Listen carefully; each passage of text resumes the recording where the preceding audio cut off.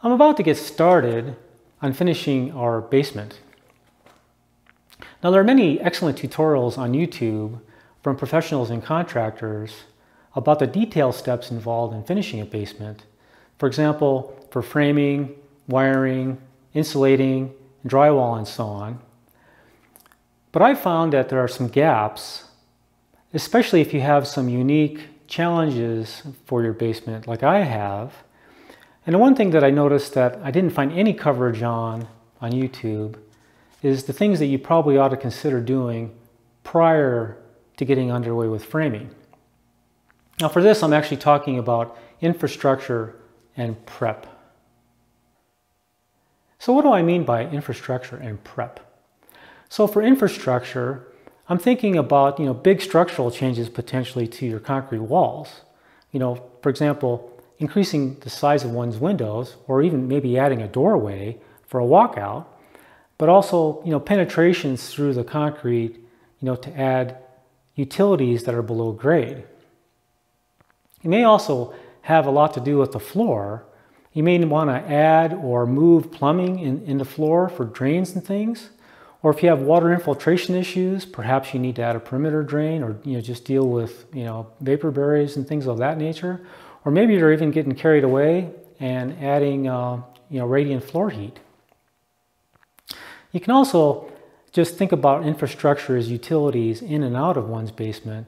So for some of those, you can access your garage, for example, through your rim joist if you have an attached garage, or various parts of your yard through the rim joists. For example, sprinkler control wires and so on. And while you have the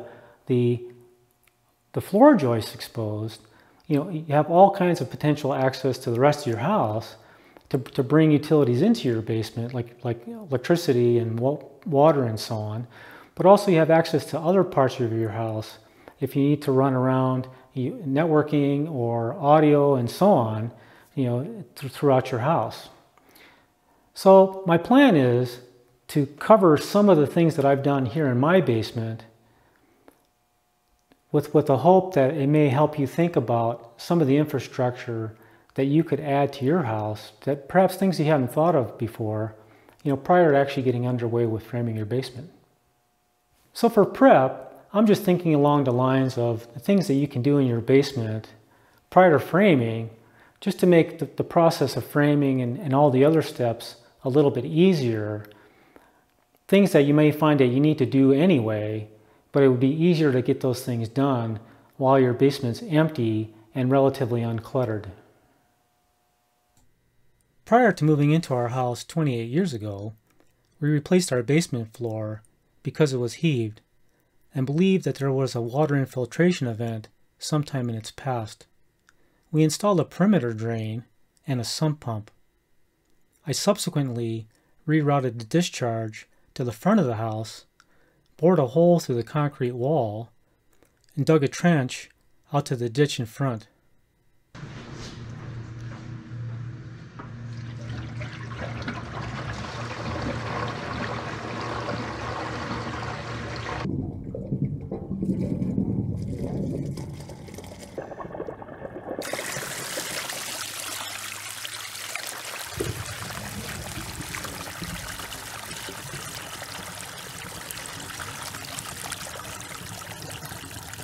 We have not experienced any water problems in the basement since we moved in. While we were at it, we increased the size of our windows, partially to let more light in, but also to aid in removing the chunks of concrete and to get the new concrete into the basement. I also had to relocate my water main, as the original line was now too close to the window to avoid freezing. We added an electric subservice to our basement, so we have a dedicated breaker panel just for the furnace, the freezer, the sump pump, and so on. Plus it'll make it much easier when I get to the wiring phase of my project. We bored a number of holes through the back wall of our basement to take plumbing into our backyard, the lowest of which actually feeds a number of frost-free hydrants so that we have water available year-round. The upper hole about 2 feet above the lower one, is actually there to support our sprinkler system. The filter at the top feeds a coffee pot in the kitchen above. Speaking of sprinkler system, I installed a patch panel and ran the sprinkler control wires from the garage through the rim joist into the basement, and then through another rim joist from the basement to the outside. I had also relocated the phone line from the back of the house around to the side. While we were remodeling the family room in our house, which is on a different level, I went ahead and took the opportunity to install a whole house vac. Having access to all the floor joists on both levels allowed me to install the plumbing and the outlets. Here's an example of the outlet that I installed in the garage. While I had the floor joists all exposed on both levels of my house, I went ahead and installed wired internet, phone lines, video cables, and in-wall speaker wires. Now I realize this is sort of a thing of the past, but hopefully this will give you some idea of the type of infrastructure you can add to your house while you have your floor joists and rim joists exposed. In an attempt to future-proof our house for video, internet, and so on, I ran a number of lengths of 1-inch PVC from the basement to other parts of our house. The entertainment center in our family room, my office, and the master bedroom. We could have also extended our gas line into our laundry room and our fireplace. We elected not to do that.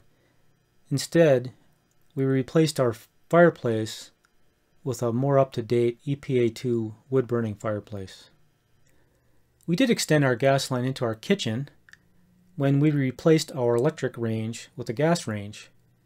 The contractor used a long length of flex line that he routed over what's going to become the closet under our stairs. So I needed to get that relocated and have a number of heat ducts installed. In the process, we discovered that our furnace really needed to be replaced, so we went ahead and got that done. And while we were at it, we replaced our electric water heater with a power vented gas-fired water heater, which utilizes a 3-inch PVC exhaust, which needed another hole drilled through our rim joist.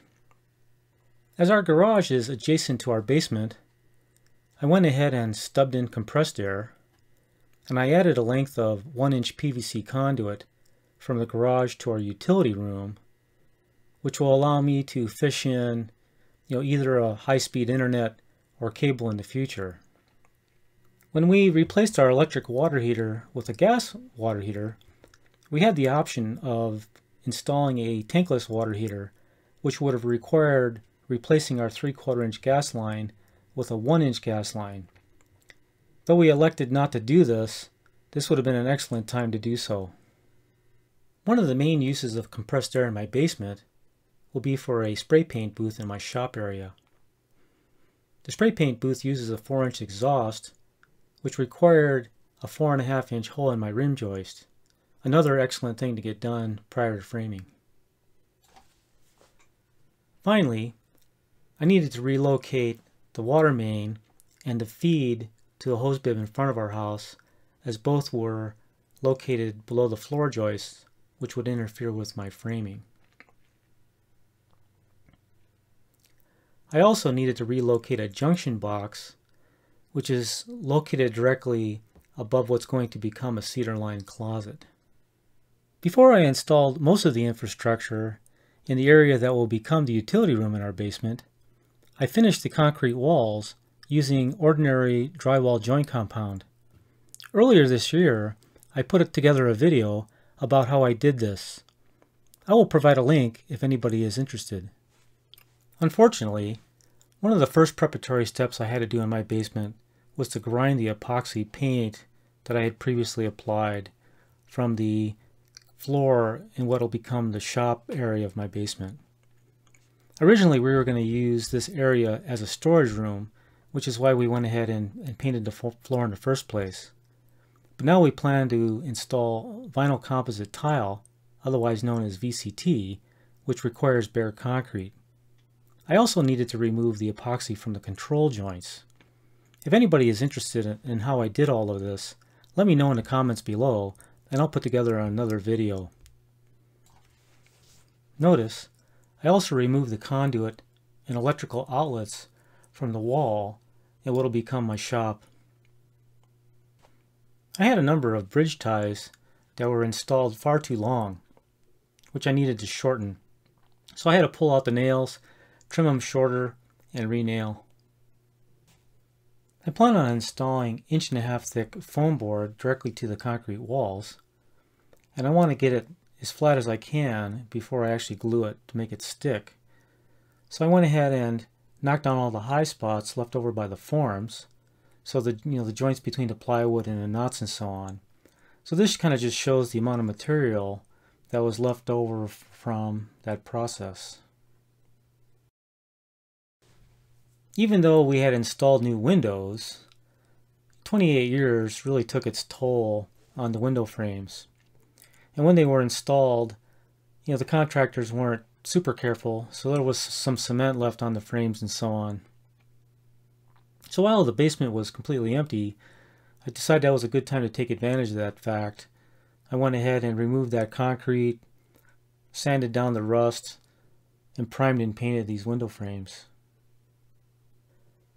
The south side of our house hangs over the basement wall by about 2 feet. The insulation that was there was pretty substandard, so I went ahead and replaced it with R30 insulation. Another task that was far easier to do prior to framing. Technically, I suppose, this is part of framing, but I went ahead and installed the blocking above the walls that run parallel to the floor joists, because this is far easier to do before I actually get the foam insulation glued up to the concrete. If you found this video useful at all, please give me a like below and comment either way. And consider subscribing to my channel to follow along with me as I finish my basement. Now, I don't plan on recording every step of the process, as there are already many excellent videos available on YouTube that cover the detailed steps. But I do plan on showing some of the techniques that I employ as a do-it-yourselfer working alone, using relatively simple and inexpensive tools. I also plan on covering some of the challenges that I plan to face that may prove useful to my viewers.